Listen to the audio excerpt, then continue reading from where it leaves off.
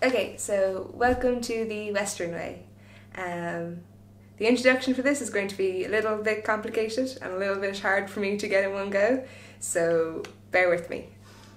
This trail is a little over 200 kilometres long, and it goes down the west coast through Mayo and Galway, and through some of the most remote parts of Ireland. And it's going to be, well, it's actually two trails. It is our 33rd and 34th trail of this project. The Western Way has two halves, the Mayo section and the Galway section. The start or end point in Galway is Uachtarard, and then you go up through Leenane, Newport, Westport, up through the Neffins, and then in North Mayo you have a couple of options for your start or end point. The National Trails Office on their website irishtrails.ie list that start or end point as Ballycastle, and it is the National Trails Office that we get our information for this 4,000 kilometre walking project, so that is where we typically base our start and end points from.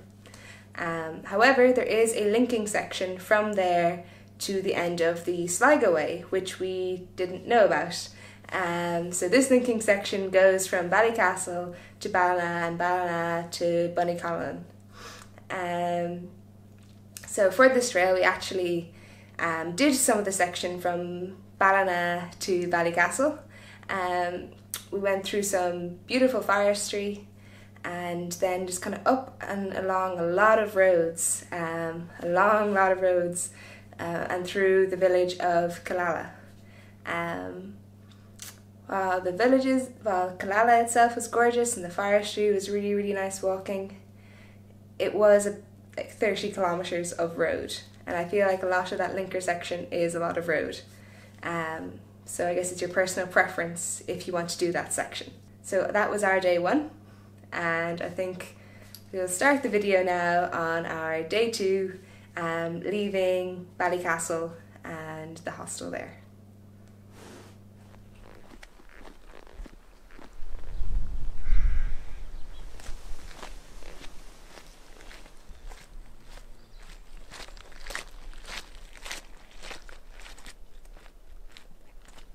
I think this would have been a really nice view, except for somehow we managed to get out here on the first day in 50 days that it's been raining. Yeah, well, it still looks nice though.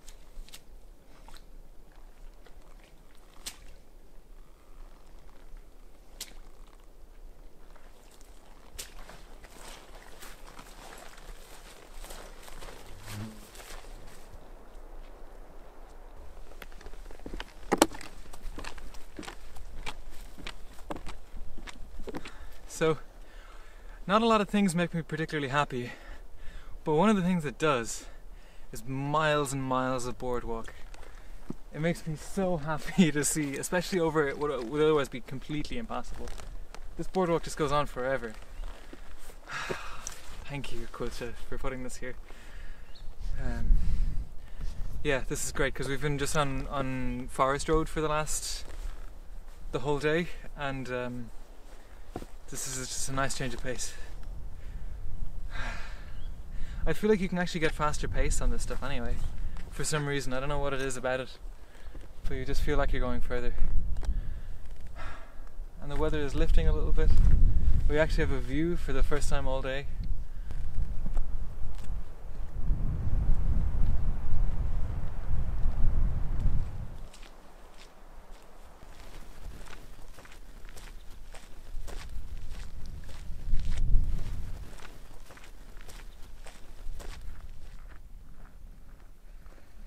Yeah. Okay, I'm going to make this quick because there are really a lot of midges in Mayo. So this is, I guess, our third day on this trail. We're walking from Ballycorrick to, there's a bothy outside of Newport, and we're going to do that today. Just now, there's a long section on the N59 that you should just avoid. When you get to the N59, just thumb a left because you don't want to walk on that. This is what we did. So yeah, hopefully that will get moved in the near future. It's a bit jarring after, 8 or 9 hours in some of the most remote countryside in Ireland with absolutely no houses or anything, to suddenly just land on this N road where there's 50 cars going fast. It's kind of scary. So anyway, today we're walking that way through those mountains towards, well, maybe that way. We're walking in one of these directions towards Newport, where we are going to stop, well, outside of Newport at this bothy.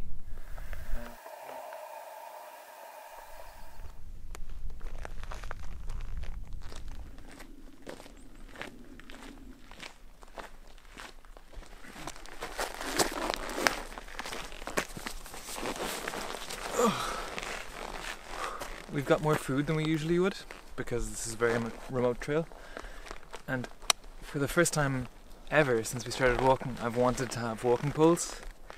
There's just a certain weight limit after which it kind of makes sense to be able to lean down on your arms, but yeah.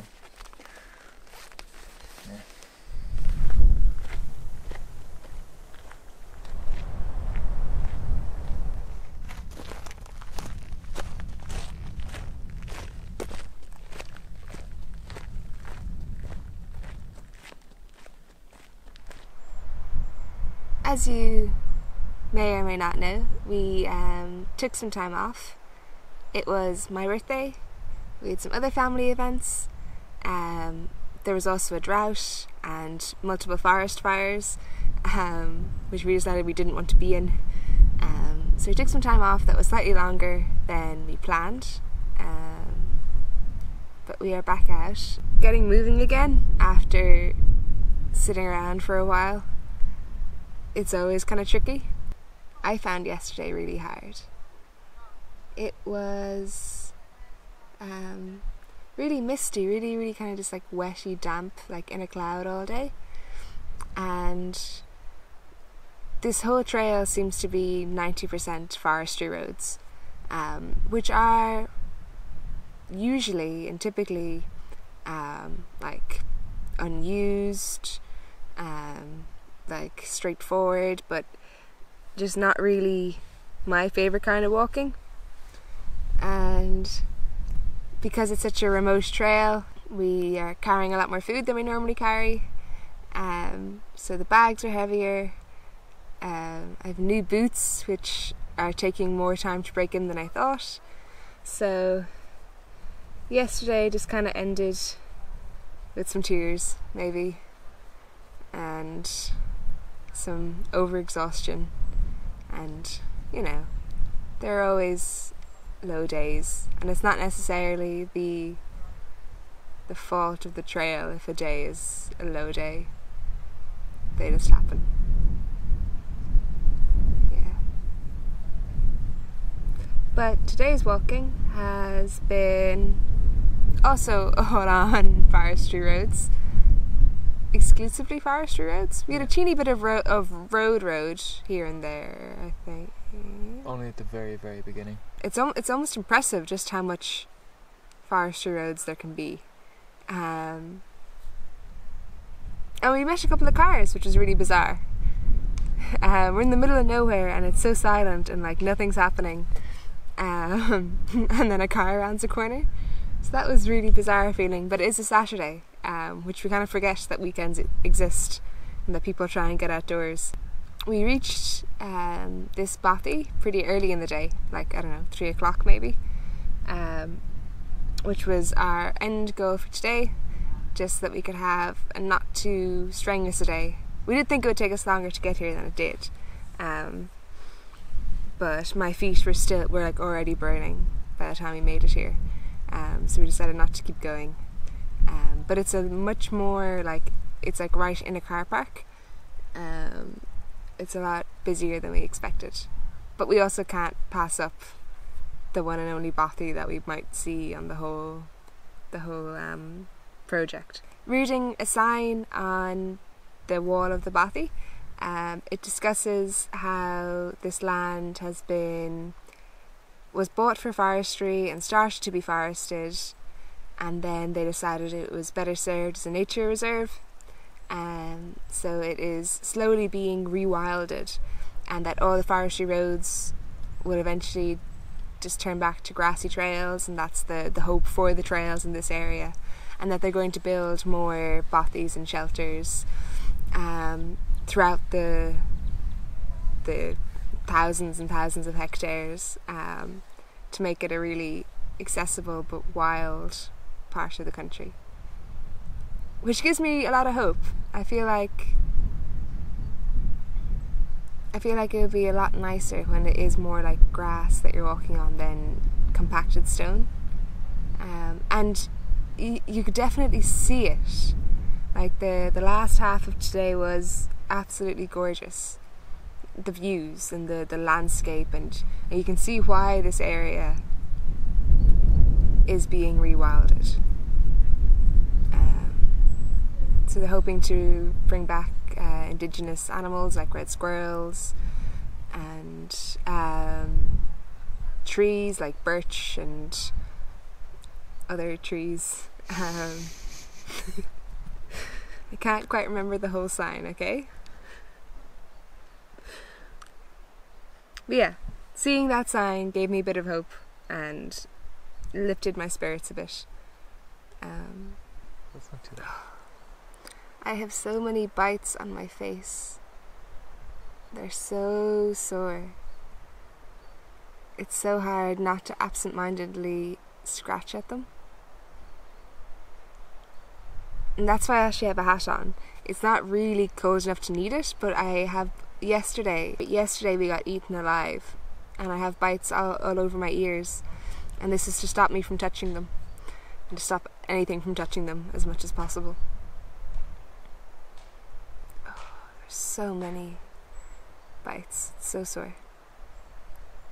Everywhere.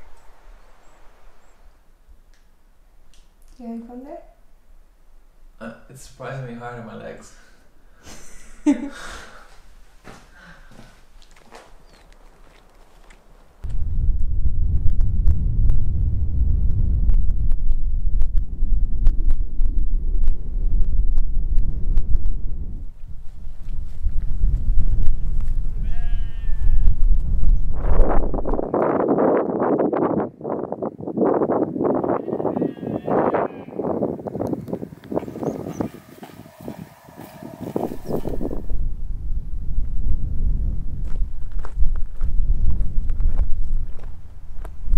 Welcome to day 4. Woohoo! So we slept in the bothy last night, and to be honest, neither of us slept very well. People kind of arrived at 12:30, saw that we were sleeping there, and then left again. But we are on our way to Newport, and then hopefully on to Westport. The start of today was actually really nice, and now we're back onto road. And it's just going to be road for the next hour and a half or so into Newport, where we'll get a coffee. That's as far as I planned.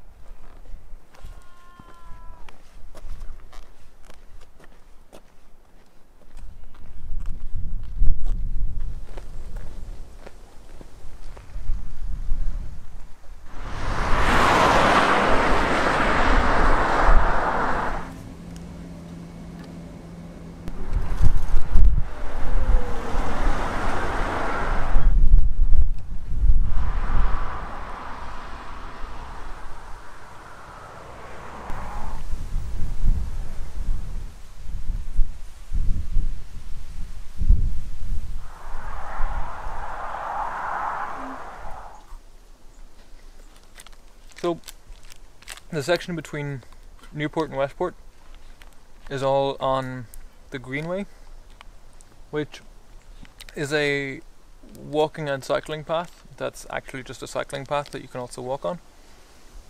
I'm not really complaining, it's pretty good. It's about, 40% as stressful as just walking on the road would be. Because cyclists don't make any noise. Can we please start a nationwide thing that cyclists will say on your left or on your right when they pass you? Because multiple times I've turned around and been like, oh my god, someone! And they're right on my heel or something. Again, I'm not complaining. This is better by a lot than walking on the N road. Or the old route, which would have been an extra 10k. And this particular spot is quite nice actually. Also some benches would be good. Anyway, we're almost in Westport. There's a campsite there, so we're going to camp there. Get a coffee, eat some chips.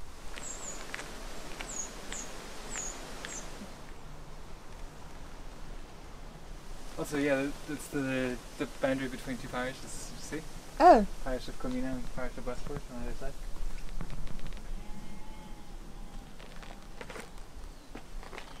This is really nice. Thank you to the guy who constructed it. This is great. Love it. Very, yeah.